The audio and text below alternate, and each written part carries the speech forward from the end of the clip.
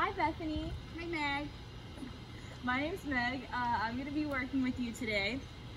So before we began, we made sure that Bethany did not have a fear of water, that she has no cardiopulmonary issues that would prevent her from doing aquatic therapy, and she has no open lesions or any skin problems that would be aggravated by the pool water.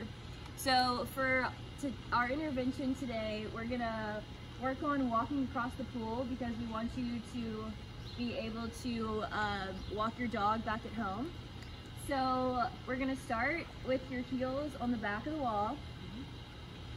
And while we're walking, I'm going to be walking alongside you, but I want you to make sure that you keep your back straight the whole time and you're looking straight ahead.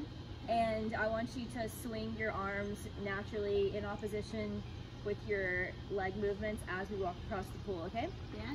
For sure. Yes, bit like that. And make sure whenever you take a step forward, I want your heel to hit the ground first. So we're gonna strike with our heel and then roll your foot down onto your toes. Okay. And then when you push off with your opposite foot, you have to do a strong push off, bend your knee, and then place your heel in front of your other foot. Okay. Okay? I'll be watching you and cueing you as we go. Okay. All right, you can go ahead and take a step forward. Okay, make sure to swing that.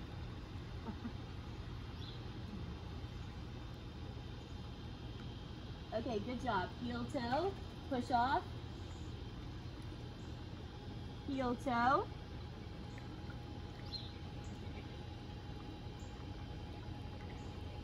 All right, why don't you take one step this way? Okay, make sure you're swinging your arms as your legs go. So let's start right here. Heel, toe. Good job.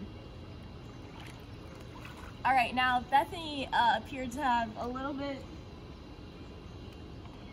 of an issue with her arm swing.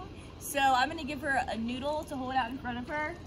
Instead of swinging the arm, she's gonna focus on just the lower extremity movement while holding the noodle out in front of her. All right, you can start. Heel toe, push off, good. Heel toe, good job. Heel toe.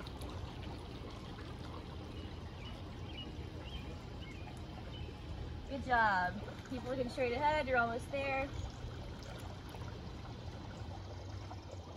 Okay, and then lastly, for our progression, we are going to walk across the pool with a little bit of turbulence in the water. So I'll create waves with the kickboard here, and we're gonna see if she can withstand the perturbations of the water.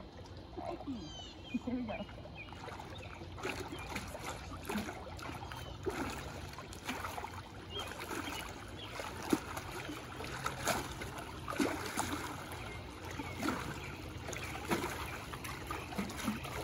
All right, she did a good job with that one.